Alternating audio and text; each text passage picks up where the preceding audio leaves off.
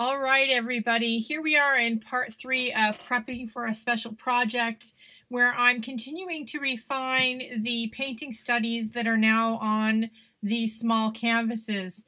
First, we're going to work some more on the face, and we're going to refine our shapes and colors, our light and shadow. This is not at all where I thought initially that this face would go. When I saw the inspiration photo on the magazine, when I started painting it in the art journal, I had no idea. But the place that it's going, I absolutely love. So, that being said, here is a fast forward of me working on the face. Next in part 4, you'll see some more working on the face and also working on the sunflowers. And at the end of that video, I'll tell you which one I decided to do on the big canvas. And part 5 will be me working on the big canvas, at least as much of it as I'm allowed to show you. There may not be a whole lot because I'll be working on it during the photo shoot. Anyway, enjoy. I'll be back right at the end.